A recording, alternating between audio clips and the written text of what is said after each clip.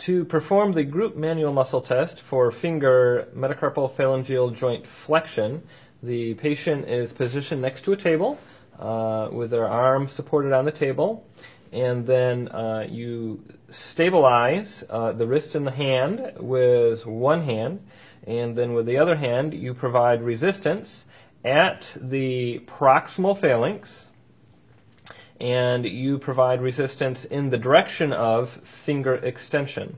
So he's going to try to flex his MP joint, and you're going to try to prevent that or to extend it. So I'm going to push down here. I want you to hold. Don't let me move it. Hold, hold, hold, hold, hold, hold, hold, hold, hold, hold, hold. Very good.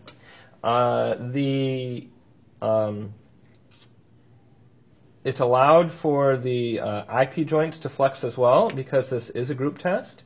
The group test is done separately for each finger.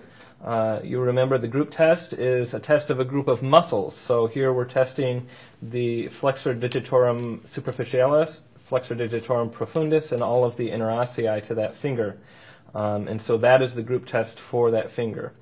You do a separate group test then for the middle finger, a separate group test for the ring finger, and a separate group test for the small finger.